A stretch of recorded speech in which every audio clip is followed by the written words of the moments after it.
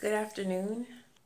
Welcome to Booktubeathon day 5. It is 12:38 p.m. I just took a shower. I washed my hair, so it's air drying. I'm super hungry, so I have Panera Bread delivery coming up. Last night I finished Mockingjay, finally, and I watched Mockingjay Part 1. I think I'm gonna watch Mockingjay Part 2 tonight. Mockingjay is the second book to make me cry this year.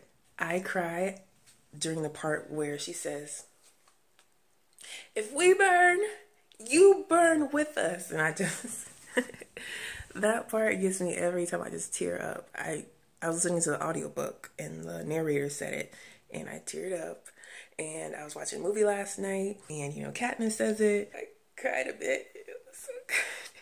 It's such a good book, series, movie. I just loved it. I love the ending of Mockingjay when I was reading it. If you haven't seen it, I mean, a lot of people have already read it and all that stuff, but if you have not read Mockingjay, the whole Hunger Games series, it is just the last line. It was so satisfying. Even though I was satisfied with the ending, I wasn't necessarily happy because, I don't know, Katniss, like everything she's been through, there was a time jump and she was just still really sad. Will she ever feel happy? It was realistic in the way how everything that they went through, the Hunger Games, just people dying and like you kill someone and it follows you for the rest of your life. It just feels, it was realistic. It was no way to actually be 100% happy. But I still liked it. I still really liked the book, liked the movie. And as I said, I have to watch Mockingjay Part 2 tonight, but I already know how it's going to end because the movie and books are in sync. It's a good book to movie adaptation. And my order is almost here. I'm watching the tracking of it. Last night I was reading Barracoon because you guys know I said I'm going to finish this book. It's really small, but I was looking at it and I was like, how much did I read? Because I don't remember the introduction because I read the introduction like months ago. I got to the part where he talked about slavery. It really got to me. It was a little emotional. I didn't cry, but I had to put it down for a second. Chapter 7 is on slavery. Now I'm on chapter 8, which is on his freedom. The way he found out that he was free was just random. Because, you know, when this man came to America, slavery was illegal. It was already done for. Him being a slave, it was illegal. And so he was talking about how when he was coming to America on the ship, it took 70 days. They had to switch ships because the slave owners, masters, they were afraid to get caught. So they would switch ships, trying to bring them here, all those people from Africa. Yeah, I'm going to finish this today. I'm not sure if I want to read the afterword or if that counts as reading the whole book. I just want to finish the last chapter, which I think is chapter 7. Cujo Lewis, in front of his home in Africa Town, Alabama, circa 1928, to have his photograph taken, Kasala dressed in his best suit and removed his shoes. "I want to look like I in Africa, because that's where I want to be."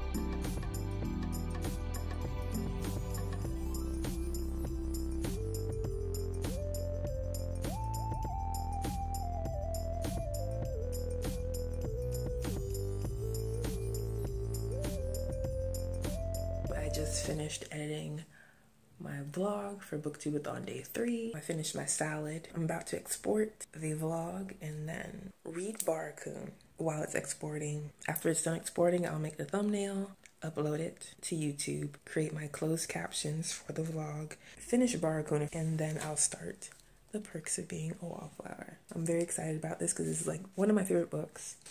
Isla and the Happily Ever After is one of my favorite books as well, but I really want to read this because I can't wait to annotate it. This book is very, very good. A lot of people love it, and a lot of people are like, they don't get it.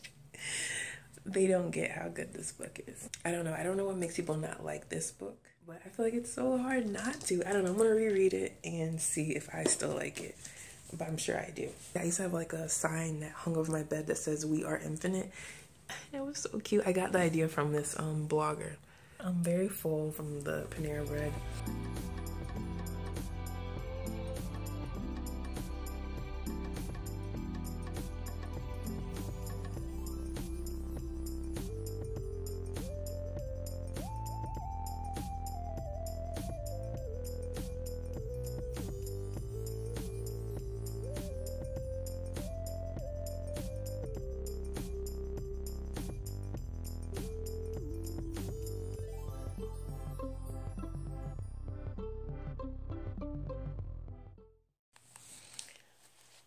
So it is 6:08 and I just finished Barracoon. I decided that I'm not going to read the appendix and the afterword. I was skimming them and I realized it's just a bunch of information that I guess I could read, but it's not really important to the story. So how I feel about this book. When I was reading it last night, I did get a little bit emotional. I think I told you guys that already. This was a good book, a book that needed to be written. Only thing is that I expected more from it. I know it's small. I know it's very short, 93 pages of his story. But I don't know, I expected more detail. I mean, he's a very old man, so she says in the book that if he is a little hazy as to detail about 67 years, he is certainly to be pardoned. I mean, he did a really good job of telling the story, and I was able to understand the way it's written, but I went in expecting a lot more detail, a lot more stories about the people that he was surrounded with, about the slave masters. But he's very general. He stayed to his circle. He talked about how the black slaves born in America, the way they treated the slaves who weren't from America, who were actually brought from Africa. There was some, not really bullying. He didn't really talk about them doing anything except laughing at them, calling them ignorant. He talked a lot about his children. There were some parts that weren't clear. I thought his wife died too, but then there was another part that said other things. I don't know if I can really spoil you on a book that's about history. I don't think a lot of people will be reading this book. If I were to recommend it to people who actually watch BookTube, most likely you guys aren't going to read it. The way it's written in his dialogue, I feel like that is what keeps people from possibly reading it. History is such a crazy thing. I really wish that America wasn't so terrible. Like, yes, this is my country, this is where I was born, but at the same time, the history. And now some people don't even realize how terrible it was. Like, you guys don't even comprehend how terrible slavery was. The massacres of the Native Americans and the camps. And just today in 2018 with immigration, I don't know. I kind of feel like I don't have the intelligence to really go deep into that information. Anyway, moving on from that depressing talk. I've finished 3 books in 5 days. So what is next? I told you guys I was going to read The Perks of Being a Wallflower. This is my book that I have to wear a hat for. You see this hair?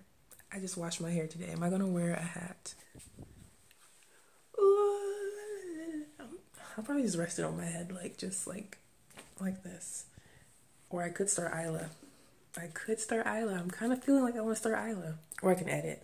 Or I could watch Mockingjay Part 2. I think I'm going to read a couple chapters of Isla. So this is coming off. I'm just going to do a little refresher for you guys on my Booktubeathon TBR. These are the books I read so far. Is Everyone Hanging Out Without Me? And Other Concerns by Mindy Kaling. This was my coin toss book, which was a coin toss with Gabrielle Union's We're Going to Need More Wine, but this one won. This book is my book to movie adaptation. Read the book and watch the movie, Mockingjay by Suzanne Collins. I've already watched Mockingjay Part 1. I'm going to watch Mockingjay Part 2 tonight. And then Barracoon, this is my Pretty Spine, Beautiful Spine by Zora Neale Hurston. And these are finished.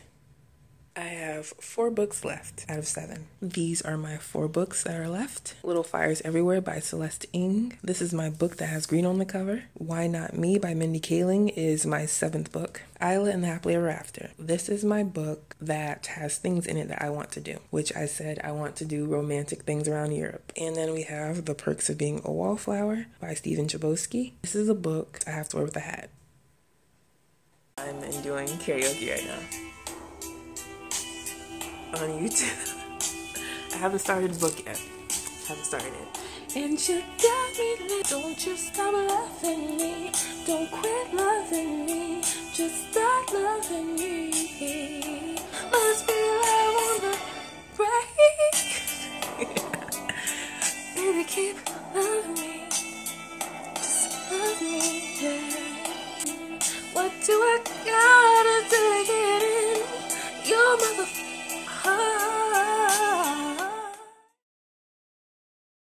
I came outside for some weird reason, and now I'm reading. I just started Isla and the Happily Ever After.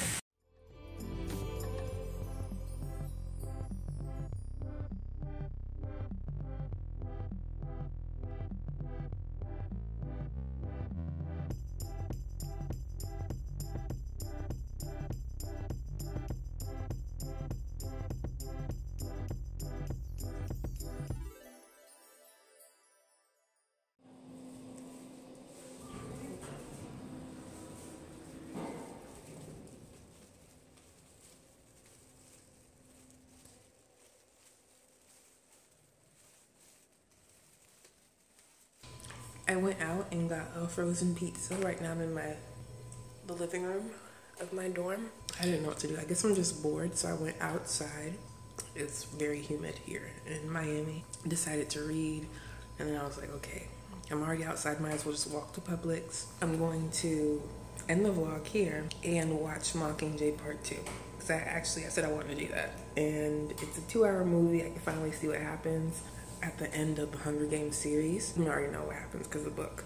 Yeah, I could finally put that challenge, the book to movie adaptation challenge, to rest. I hope you guys enjoyed my vlog for day 5 of Booktubeathon. And yeah, I'll see you tomorrow with another vlog.